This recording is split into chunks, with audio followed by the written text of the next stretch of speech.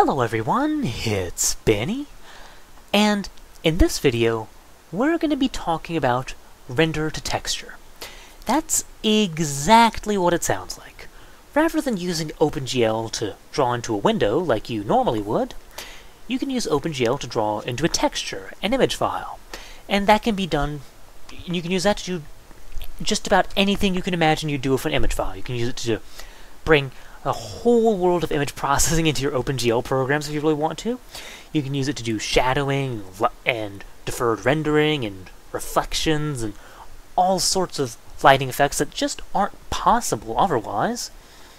Or you can do something really basic like I'm doing in this example, which is render your scene at a significantly lower resolution than your actual window. I'm rendering the scene at a 320 by 240 resolution, and of course my window's a lot bigger than that. And yeah, you can see all the joyous artifacts of really low resolution graphics. Notice, however, that even though it is really low resolution, the red bricks have that really harsh aliasing effect, but the gray bricks still look pretty okay. Hint hint at a future discussion of anti-aliasing. But that's getting off topic. Now I would pull out my big blue GIMP image and draw out all the deep intricacies of render to texture, but that's really all there is to it. It's just drawing to a texture. There's not that much to discuss. So in this video, we're mostly going to be focusing on taking an actual 3D game engine and implementing rendered texture in it, to show you how it's done and to show you how you can get all the wonderful rendered texture effects in a 3D engine. So let's go ahead, let's dive in and let's get started. So here we are in the example engine. Looks like this, just same example engine I've been using for all the videos in this series. You can download it from the GitHub repository, I'll leave a link to that, and a video on how to set it up in case, well, you have issues with that. And yeah, now the very first thing I want to do with render to texture is I want to make a way to stop being able to render texture, because, you know, OpenGL is a bit of a state-based thing. Once I start rendering to a texture, well, I'm eventually going to need to display something in the window. So yeah, we're going to add sort of a fallbacks, a way to, well, maybe fallback's not the right word, but you know, some way to, well, set the window as the render target. So I'm going to add a new function to our window. I'm going to call it bind as render target. And what this is going to do is once this function is called, then any OpenGL function drawing something is going to be drawing inside the window. So yeah. And you might be wondering, well, how do you do that? And OpenGL makes rendering in different places really, really easy. You tell OpenGL where you want to render with a thing called a frame buffer. So I'm going to say GL bind frame buffer, and you have to specify what type of frame buffer for some reason. We're just going to say GL draw frame buffer, because it's the frame buffer we're drawing to.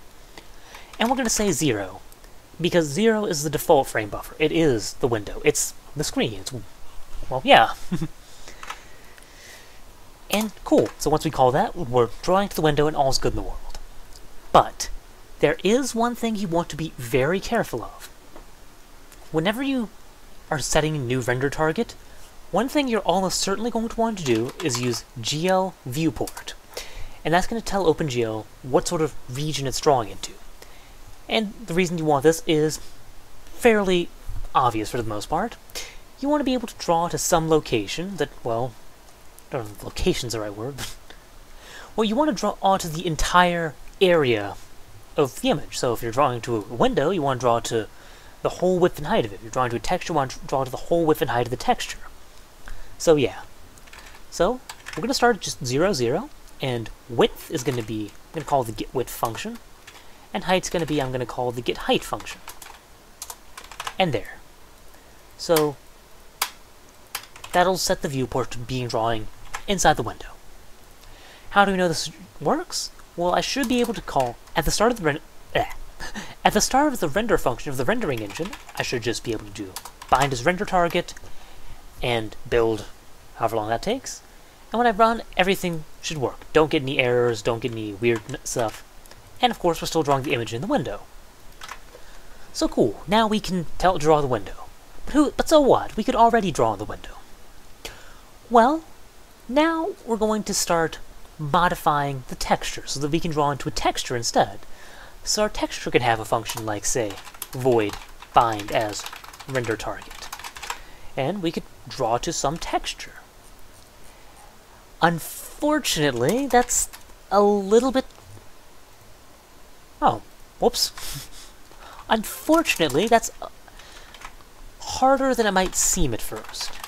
The actual bind as render target isn't that bad. It's just everything else that's a little bit tricky. The thing that makes this hard is that you can have more than one texture bound as a render target at the exact same time. And that wouldn't be an issue if it was something like, well, you can bind more than one texture like this at a time by using GL active texture to select, which texture is bound to what. But it's not like that. You have every texture you want to have bound at the same time must be initialized with the exact same frame buffer. And that makes things, well, hard. Well, not that hard, but a little tricky. So, in order to solve this, we're going to be modifying our texture data class so that the low-level representation of a texture can actually have more than one texture in the same object. And the reason for that, of course, is to accommodate for this multiple render target thing. The other texture is going to be used for extra render targets if there are any. So let's go ahead and change it. So to start off with, I'm going to change imTextureID. It's going to be a GLUint pointer. And the reason it's going to be a pointer is because now I don't know how many different textures I'm going to have in the texture data object. It could be 1, it could be 30. So, yeah. So what I'm going to do right here, rather than generating a texture at the address, we just need to generate it at TextureID. Oh, before I do that, more importantly, I'm going to say... Actually, no, let's change the constructor while we're at it. It's going to take in an int I'm going to call numTexture. This is the number of textures we're going to have in this texture data object. Fortunately, we don't need to change the number of textures in the texture data object while, well, yeah, once it's created. But yeah, we still need to, well, potentially have many different textures. So anyway, texture ID is going to be a new GLUint array of the size numTexture. So there, that's just accounts for all the different textures we're going to have. And of course, we're going to need to change this constructor so it takes in int numTextures. Right here, you got to be careful because now you actually have to dereference the pointer to see if it's 0, and then delete all the textures. And after that, of course, then I'm going to do the check if imTextureID. That's going to make sure it's a valid pointer, and if it is, it's going to delete it. And that at least sets up the basic resource management. We're still going to need to do something like, say, generate textures, and we're going to need some variable numTextures so that we can actually delete everything at the end. But other than that, we got basic multiple texture support in place. And there, so just going to have... Actually, I'm going to reorder this because that's going to bother me. And at the end, I'm going to have int numTextures. There. And I'll say the default for this is 1, just so I don't break all my code immediately. So let's build, and... Oh. And this can just return imTextureID sub 0. Sure. Why not? This should just have multiple textures without breaking anything, first and foremost. And... don't need to dereference that anymore. And there. We haven't broken anything, at least in creation. Have we broken anything in the destructor? No. Good. So now, we have a way of initializing, allocating space for multiple textures. We don't have a way of initializing multiple textures. So, in order to fix that, I'm going to move my init texture function, this thing right here. I'm going to make all that part of the texture data constructor. And that's actually going to be nice in the long run, because this way we don't have to worry about texture data. Well, we create new texture data, but it's not initialized yet. You know, that sort of thing. But yeah, we're going to need it so that we can actually initialize all these different textures that we create, with whatever data, or lack of data, we might have for them. So here's how I'm going to do that. I'm going to create a private helper function in texture data that I'm just going to call, well, it's going to be void first off, and it's going to be called init texture, or init textures. And that's going to do basically what init texture in the texture class is doing right now, except for all the different textures we've allocated in texture data. And the question now, of course, is what parameters do we need? And there's really two different things that change, at least in this setup. The first thing is the ID, but we already know all the IDs in the texture class, so we don't need to worry about that. So, okay, I guess there's actually three things. The filter, where you might need different filters for different textures, and the data. So that's what I'm going to take in. Take an unsigned car pointer data, and I'm going to take in a GL float for the filter. Now this would be data for one texture. We're going to need potentially a lot of textures. So I'm actually going to want a car double pointer, because, well, it's going to be an array of unsigned car pointers, so yeah. And of course a GL float pointer, because it's going to be an array of filters. And I'm going to say that there's going to be that amount equal to m num textures, and I'll enforce that with the constructor, you'll see. So, great. So now let's actually, well, you know, put this function into use. So, right here, where I void init textures, well, where I'm pasting void init textures, I should say, I'm gonna, yeah, sorry, I'm gonna just copy and paste all the stuff I have right here, all the OpenGL initialization, because I'm now going to do that for every single, well, texture. So, it's going to be a big giant for loop. I equals 0, I is less than num textures, I++. And we're going to do this big initialization for all of them. And in fact, you know what? Let's move the generation of textures into here as well. Just, you know, just to complete everything. Let's see, we need to change texture target to mTexture target. Width and height. You know what? I'm going to make those member variables. They don't need to be right now, but we're going to need them eventually, so I'm just going to go ahead and add them now. So, height, they'll be set to something or other in a moment. Right now I'm just focusing on init texture. So mWidth and mHeight. And, ID's just going to be, well, I guess mTexture ID of I. And other than that, I guess we can just say everything's from the array. So, I'm going to make filters plural, because that's going to bother me. But, yeah. Other than that, it's just really reading everything from the array and initializing all the data from the array. So filters of I, data of I, and what do you know? We've got our, well, our textures initialized. Wonderful. Now, we're going to need to call it.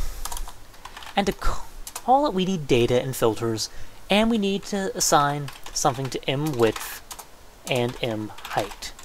So these two things need to be equal to something. So what are we going to do? Well, what I'm going to do is I'm just going to add those as parameters to the constructor. We're going to pass in some width, some height, and after num textures, we're going to pass in the unsigned car double pointer data and the GL float pointer filters. I'm just going to copy this big giant constructor into the header files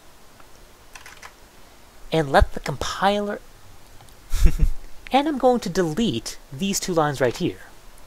And let's let the compiler, oh right, first off I want to assign width and height and width and height, and pass in data and filters to the init textures functions, and now I can let the compiler errors roll in. Because we're still using those getters in places, but yeah, don't want them just yet. Oh, here, m_num textures. Let's build and good. So I should be able to here pass in width, height, num textures, which is going to be 1 in this case, the car pointer of data, which in this case is going to be the address of data, and the GL float pointer of filters, which is going to be the address of filter. And with that, I should be able to get rid of all this and have one more error because, yeah, the bind. So the way I'm going to resolve this is I'm just going to create a function here, so this way I don't have to worry about accessing the data directly. It's going to be void bind, and have int, I'll call it texture num? Sure? Not entirely sure what to call it, but yeah, it's going to be which texture in the texture ID array am I going to bind. That's the idea, at least. And I'll put it after init textures. Well, okay, how about this? I'll put it right here, and I'll move init textures up, because I want to group all the initialization stuff together. There. Now, it's texture data bind. And unsurprisingly, this is going to call the GL bind texture thing, except without deleting the bracket. But oh well, we'll fix that in a moment. And we're just going to use texture target and the ID. Yeah. This is a bit of a worst case scenario for setting up render to texture because we don't have any multiple textures in one texture thing supported yet.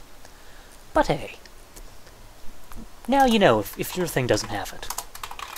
So I'm going to bind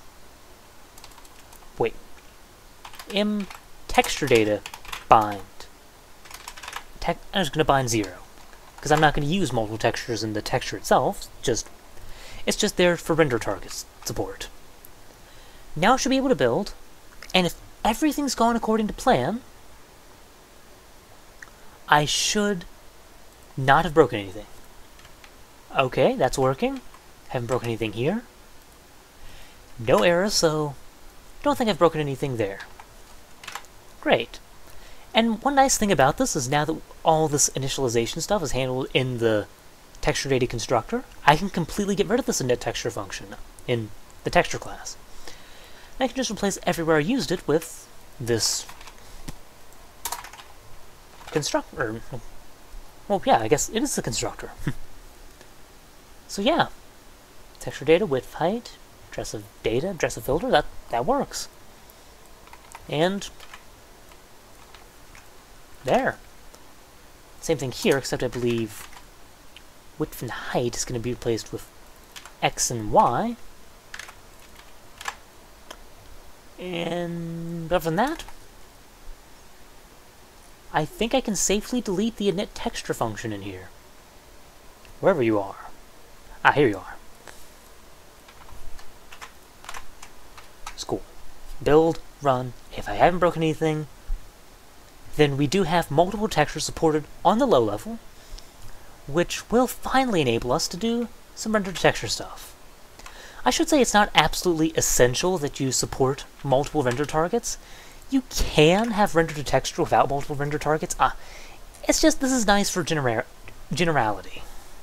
You know, you want this to handle those cases where it does need multiple targets. And there.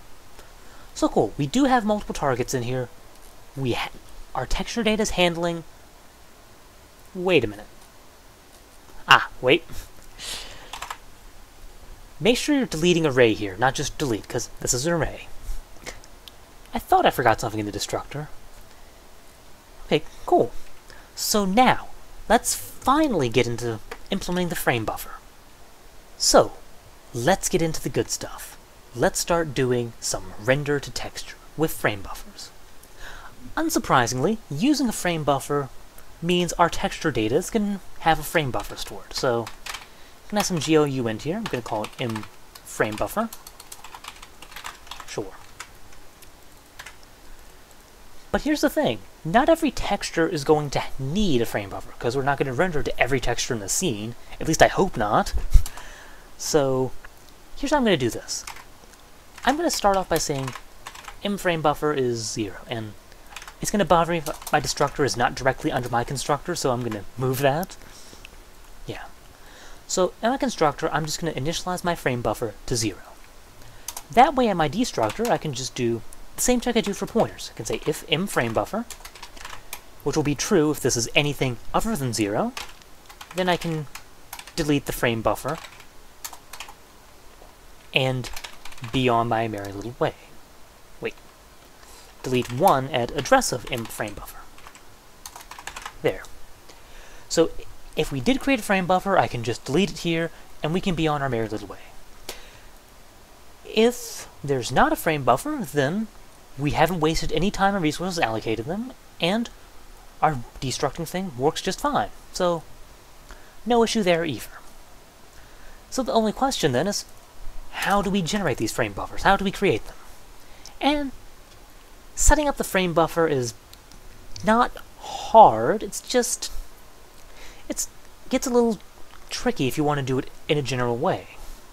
So the general way, well, okay, not the right word, but the way you'd usually do frame buffers is you do something like this. You gen buffers, wait.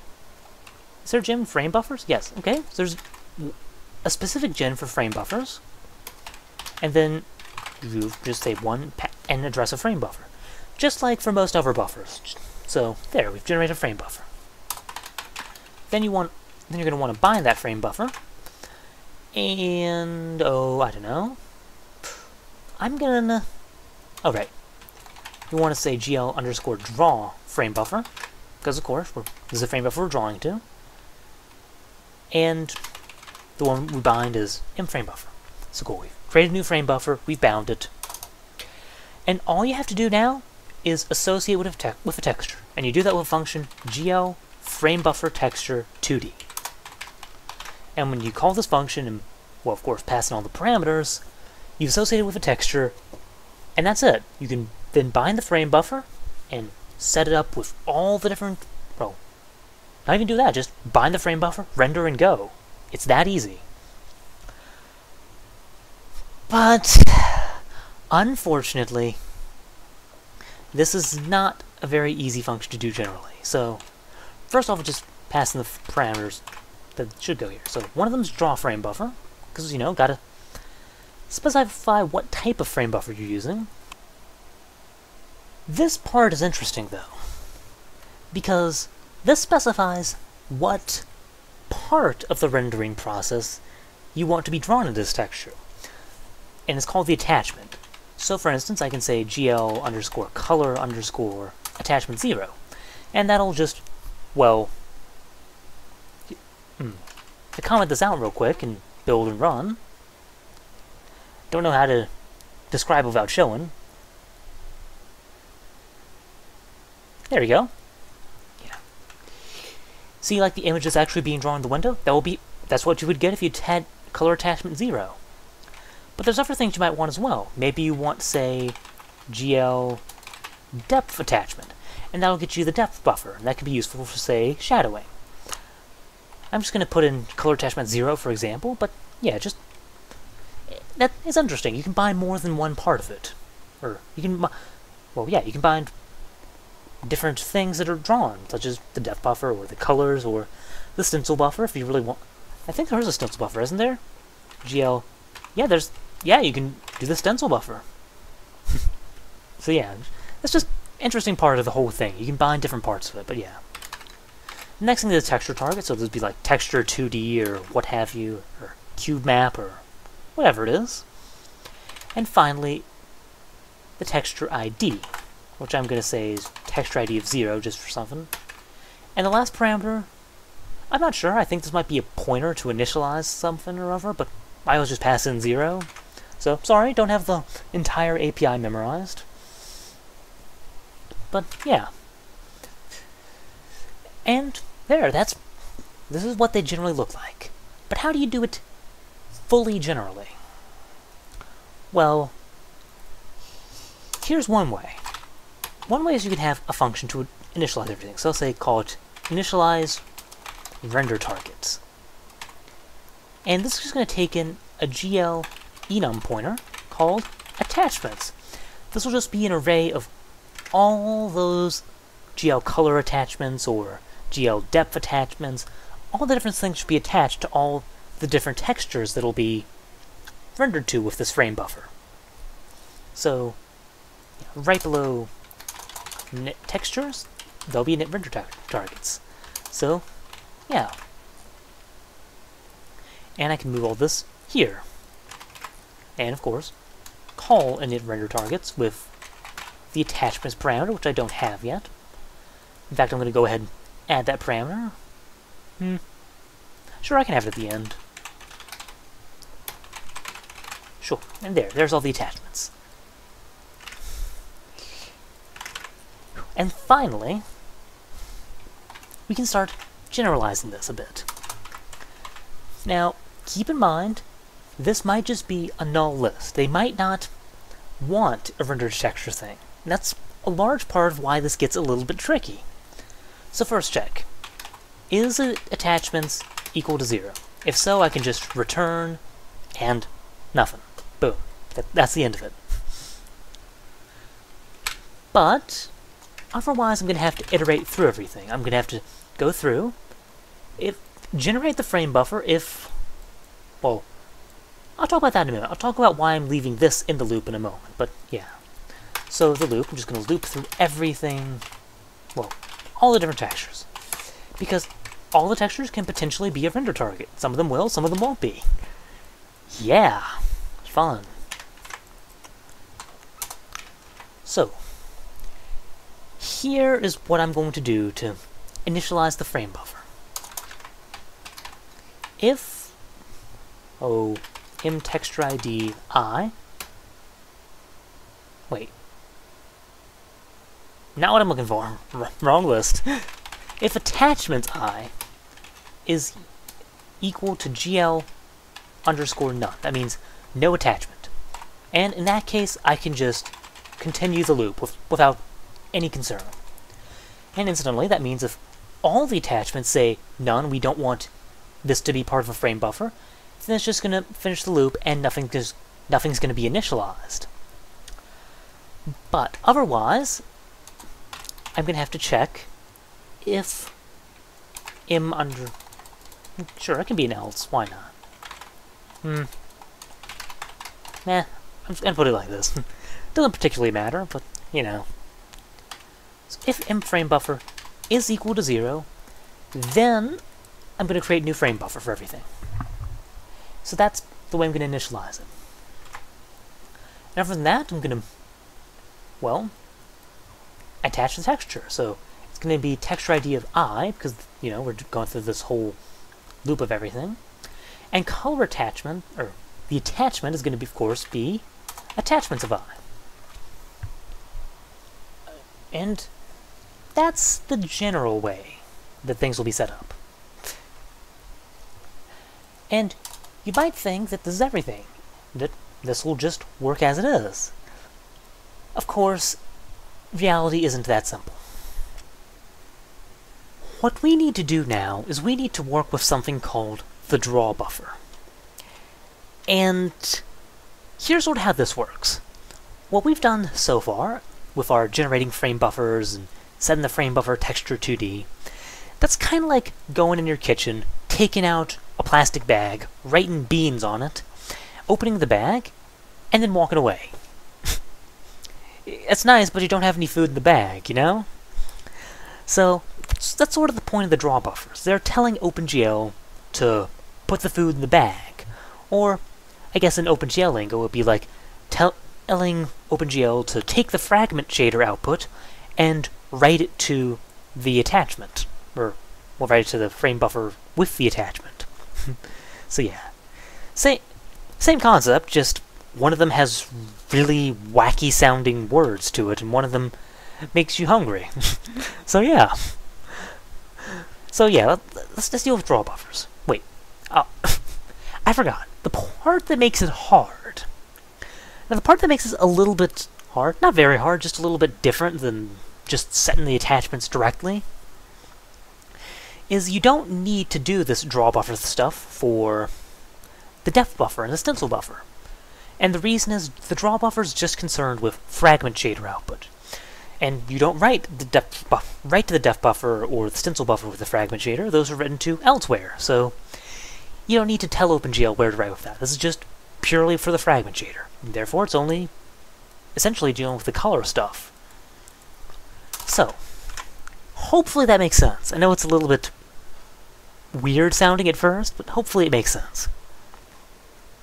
So, what I'm going to do is I'm going to create a GL... I'll create a GL enum array. I'm going to call it draw buffers. It's going to be the size of enum textures. Enum textures, there we go. And here's the thing about draw buffers. What I want to do is right here, before I do the continue thing, because I'm just going to go through and copy the attachment to the draw buffer, I'll explain with code, because that makes more sense. What I'm going to do is very simple. I'm going to take draw buffers sub I and say that's equal to attachment sub I. Usually, what I'm going to do is I'm going to say if attachment sub I is equal to GL depth attachment, and theoretically you should also do or it's equal to GL stencil attachment. I'm not using stencil buffers at all yet, so I'm not worried about that. But keep that in mind if you're doing stuff with stencil buffers. You will need to set those stencil buffers. And if this is the case, then what I want to do is instead I want to set draw buffers sub I equal to just GL none. I don't want anything written to it because the depth buffers already be handled by, well, not the fragment shader. So yeah. And otherwise, I'm just going to set that to attachment sub I. And there. And down here at the bottom, I'm going to need to set the draw buffers. So GL draw buffers. Wait. Hang on. Okay, let's try that again. GL draw buffers. There we go. Okay, I thought I typed it wrong. Sorry. And of course, we're going to have one draw buffer for every texture.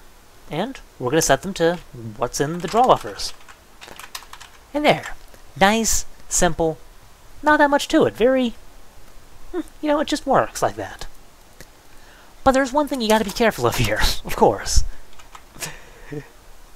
The frame buffer might not be created here. We might not have a frame buffer. So what I'm going to say here is if frame buffer is equal to 0, then we're just going to return here. We don't need to do any of this other stuff. So cool. So cool. We got all our draw buffers set here. And that's everything. The only thing we want to do now is we want to do GL check frame buffer status of GL frame buffer. And we want to see if that's not equal to GL frame buffer complete. Because if the frame buffer is not complete at this point, we've got an error. So I'm just going to print out an error message. I'm going to call it, I don't know,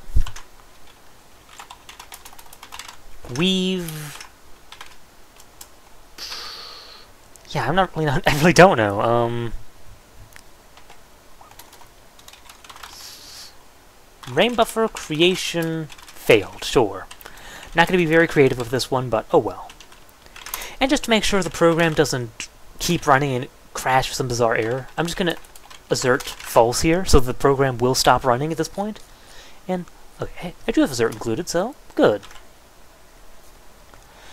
And that should be everything. With that, we should have render targets initialized. We should be able to build and run without an error, because we shouldn't be creating any render targets at this point. Ah, right. I forgot. I haven't actually passed in any attachments yet. So let's change texture. We can have a GL enum attachment, which by default is just going to equal none. We're going to start off, by default we're not going to have any attachment to this. We're not going to have anything, but yeah. So this is how we're going to specify render targets with like the actual texture constructor. So yeah. Where is it? Ah, here we go. It's GL enum attachment. Gotta take in the parameter, of course. Otherwise, how are we going to use it? And like with data in filter, I'm just going to pass in the address of the attachment. And that should... yeah, that should not do anything at all. So let's see if this runs. It shouldn't be doing anything by any strain of logic. But yeah, cool, we've got... well, we're still not rendering to a texture, but, well, we are. We do have render texture functionality set up, and we aren't crashing. So, we should be able to go into the rendering engine and set up a basic render to texture example. Okay, so I went ahead and set up the example off-screen because it is just an example. Don't want to spend tons of screen time setting up all this rendering stuff just to show off render to texture, so yeah. If you really want the exact same setup that I have, everything is on GitHub. It's all in renderingengine.cpp, all the example stuff, so... and I've labeled all the stuff that's just, well, temporary with comments, like this, so... yeah, you should be able to easily find it and easily set everything up. And great. But I figured I should probably go ahead and do the sort of honors with the actual binding of the render target and such on screen. So here's how I'm going to do that. Now, remember, we still haven't actually implemented this bind as render texture thing. But what I'm going to do is a lot like what I've done with Window. In fact, I'm going to copy the bind as render target thing that I have in Window. And I'm going to modify texture data to have some void bind as render target exactly for this purpose. So, yeah, it's going to do almost, yeah, like I said, almost exactly the same thing. The difference is, well, for one, we're going to use frame buffer as the frame buffer, of course. And for width and height, we're going to use width and height. There. And we're going to have an extraneous parentheses for some reason. But there. So all we should have to do is sit in here, call mTextureData, bind as render target. And what do you know? Of course, we still have to use it in the rendering engine, so I'm going to say gTempTarget, bind as render target. So now we should be rendering to the temporary texture I've set up as a global variable. And also right here, we're going to set the clear color to just black. You know, just so it's not the blue that I'm using as the border. And other than that, that should be enough to actually run with some basic render to target functionality. Oh. And you're, of course, going to have to include the extra files for all this stuff. Such as, well, mesh and... let's see, that's in C-string. And that should be good, I think. So there. Hey, look! We have it! We've rendering to a texture. We're rendering our scene to a texture. And then we're drawing that texture on a plane in front of the camera. The problem is, well, our planes are transparent. What's going on? Well, there's actually something interesting going on. If you look under the plane... oh, it's really dark here, but... yeah, look, you notice you can see the planes through the bigger plane. What's up with that? This is just one thing you gotta be careful of with render to texture. When you're rendering to a texture, all the usual buffers are just, well, not there. For instance, in Window, we're setting up a depth buffer using SDL, but we're still setting up a depth buffer. In our texture, we don't have a depth buffer allocated for the texture, so when we do all the depth writing and such in rendering engine, well, that's not doing anything because we don't have a depth buffer to write to. So effectively we don't have a depth buffer, and that's why this is causing all those strange issues.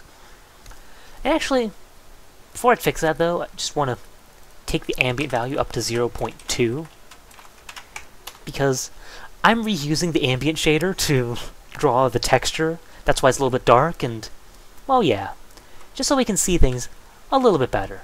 It's still 1/5 brightness, but, you know, going to the plane, yeah, the plane bleeding through is a lot more obvious now.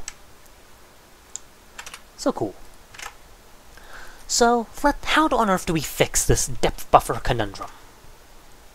Now, one way you can solve this is by having one of your textures, these attachment things, as a depth texture. And then your depth buffer will be written to that texture, and depth buffering will work properly, and you have a nice texture, one containing your depth buffer and one containing the color buffer, and all's good in the world. But if you don't have a depth texture for whatever reason, and you don't want a depth texture, then there's another solution. And that's this thing called a render buffer. Now, a render buffer works a lot like a frame buffer. It's someplace in GPU memory that, well, you can write render to. The difference is, render buffer doesn't necessarily have to be drawn to a texture or drawn to anything like that. It's just some location in GPU memory that you can render to, and that's it. Nothing fancy to it. There's not much you can do with it usually, but if you're just looking to have a depth buffer, it's exactly what you're going for. So, yeah. I'm gonna have a GL for a render buffer. And this is gonna work kind of like how I'm handling the frame buffer value, or handle. I'm gonna start off with render buffer at nothing. That way, at the end, I can just test if we have a render buffer. If we've created a render buffer, then I can delete render buffers, one at the address of render buffer. And otherwise, nothing happens and all's good in the world. Now what I'm going to do here is I'm going to have a boolean called hasDepth, which is going to start off equal to false. This is going to test if we have a depth texture. And the way we're going to know if we have a depth texture is simple. This if check right here. We're checking if one of the attachments is the depth attachment. If so, well, then there is a depth texture. And then we can just use that texture as a depth texture, and nothing else needs to be done. But down here, if we don't have a depth texture, this is when we need the render buffer. So, in fact, I'm going to copy the gen frame buffer and bind frame buffer thing, because it's almost identical, it's just with render buffer. So, gen render buffer is a... guess what? Render buffer. Who would have thought? And GL bind render buffer. This is just going to be, well, GL render buffer. And of course, that's going to be render buffer. Now, what you want to do here, GL render buffer storage. This tells OpenGL what sort of data is going to be stored in the render buffer. So in this case, my render buffer is going to be storing the depth attachment. So, see, it kind of works like the whole attachment thing. You're just, well, except this... well, yeah, except we're doing it with render buffer rather than the frame buffer now. And I'm sorry, that should actually be GL depth component. Now, since this is essentially just some area in memory that we can render to, we do need to specify how big it is, so the width and the height of this render area. And there, that's all we need to do to specify the render buffer. All we have to do now is attach the render buffer to the frame buffer, and we're done. GL frame buffer, frame buffer render buffer. So, yeah, because we're attaching a render buffer to the frame buffer. And if this is going to be, of course, GL frame buffer. And we're going to be attaching render buffer, say GL render, sorry, I have the parameters backwards. This is where you're supposed to put render buffer. Here is where you're supposed to put depth attachment, because this is where I'm going to be rendering depth to, the render buffer. And there. That should solve the depth texture problem. So now we should have, yeah, we should have a depth a render buffer allocated for the depth texture if we don't have a texture, allocated for it. And what do you know? Look, depth testing's working now. We got our texture showing up right, without the weird translucency thing, and planes cover up the rest of the planes. So, what do you know? We have our low-resolution render after all. And yeah, so, hope you enjoyed, hope you learned, and I'll see you next time. That's really all there is to render to texture. It's mostly just wrestling with OpenGL to get it to work. The concept itself isn't hard, but yeah, there you go. So thank you, hope you enjoyed, hope you learned, and see you next time.